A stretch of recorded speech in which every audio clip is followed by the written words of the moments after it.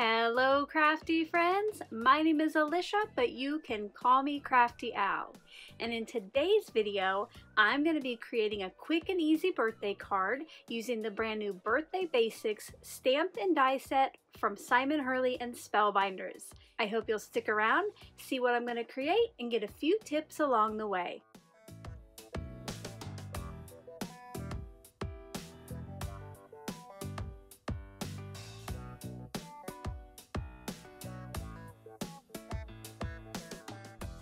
Spellbinders has teamed up with Simon Hurley to create 3 new stamp and coordinating die collections.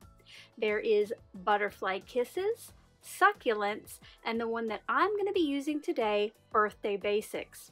Now I will have the new products linked in the description box below, as well as the rest of the Spellbinders online store and their social media. Make sure to check out those links for more info on the products and to get more inspiration.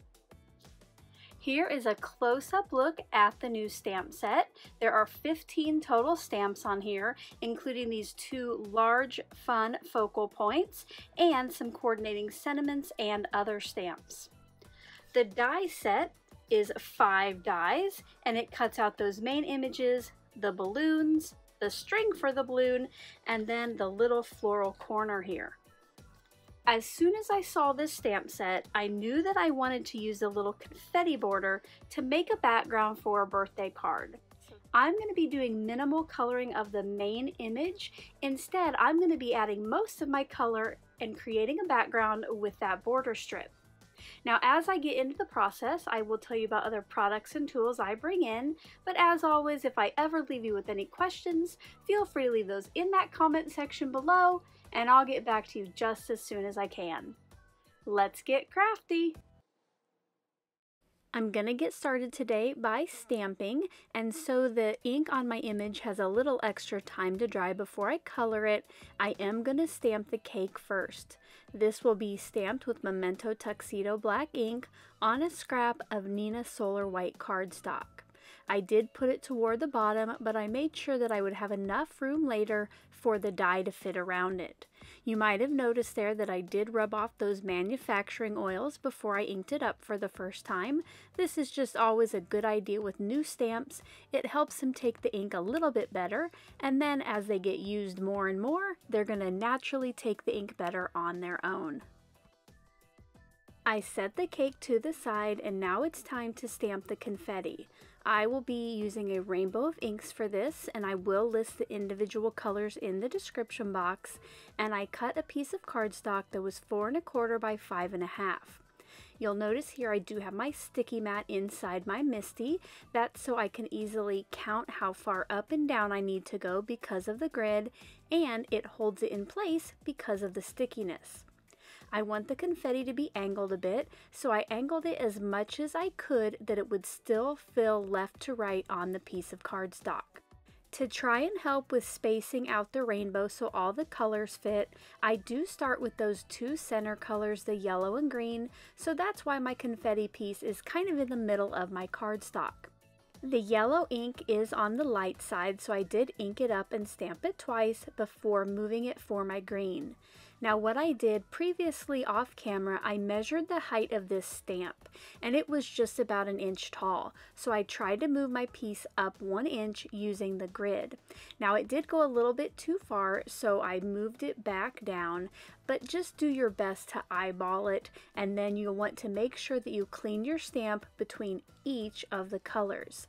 So I just kept moving up and adding inks, and then once I was down and past the purple, I moved the cardstock to the starting place, like where I had it for the yellow, and I moved it down so I could do the orange and red. So here's a look at that finished piece stamped. You will notice there is some white in the top and bottom corners, but that will be cut off later when I cut this piece down. Now it is time to color in my cake. I'm going to be using Spectrum Noir Triblend Markers, and I will list all of the individual colors in the description box below. Like I mentioned earlier in the video, I'm just going to do very basic coloring here. My cake and the tray it's on is going to be white, and then I'm going to do a rainbow across the candles and frosting. Now, even though the cake and the tray are white, I do want to make it appear as though they're white and still give them some shading. So I brought in one of my lightest gray markers that I have. I put a little outline around the edge of each of the areas and blended that in with a colorless blender. After the cake and tray had their shading, it was then time to color the candles. Now I know you're not going to see it very well because the candles are so little, but I did do some very basic shading. I colored the entire candle with the light part of the marker, and then with the dark I went in on the sides, just the left and the right. Then I blended that out just a teeny tiny bit with the mid color, and then finally came back in with the light color. That way the center of the candle is lighter, which makes it look a little more rounded. Again, you probably can't see it on camera, but it does add a little something in person. Now, since I only had 5 candles but 6 colors, I did make that frosting on the bottom purple.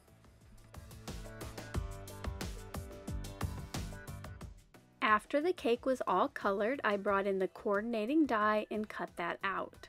Also, while I was off camera, I used a rectangle die from my stash and I cut the confetti piece down a little bit. I decided I wanted to make a landscape card and that I wanted the sentiment, which I chose "Bring on the Cake," to go to the right side. Now you'll see here if I just put it up against the background, it might be kind of hard to read with all of the color in the background. So I decided to bring in a scrap of vellum to not only help the sentiment stand out, but also to help the cake stand out. I cut that to about 2 inches tall and maybe 7 inches wide. I just want enough to wrap around the back side of the card. Now, since vellum is non-porous, I do need to use a special ink, like I'll be using StazOn Black today. And I'm going to set up the stamp so it's toward the right, but again, I need some extra room to fold around the back of the card front. Once I had that in place, I inked it up and stamped it, and it worked great on the first try, so I could move on to the next step. Off camera, I cut a scrap of black cardstock so I would have a small mat behind my confetti piece, and I cut and folded a card base. Now let's get this card put together. To start, I figured out where my cake would go and how far up I wanted my vellum to go, and then I added adhesive to the back of the confetti piece and wrapped the vellum and adhered it to the back. This is a great way to hide the adhesive when you use vellum. The confetti piece got placed flat down onto the black mat, and then those layers got added to the card front. For a little dimension on the card, I did add some foam tape to the back of the cake before adding it to the card front. And now we're going to add a little bit of sparkle. I brought in my yellow stickles and I put a little bit on each of the flames. I tried to get the smallest drop I could at the base of the flame and kind of spread it up into the tip with the tip of the bottle. And then to add some more sparkle, I brought in some purple stickles and added it to the frosting at the bottom. I did try to do each little part of the frosting separately, so it did look like there was division between them to keep that same shape. I let this dry completely off camera, and when it was, I added some extra gems to the front around the cake and the sentiment, and on the inside, I did a light purple stamp of that same birthday cake. Here are some close-up looks at the finished card.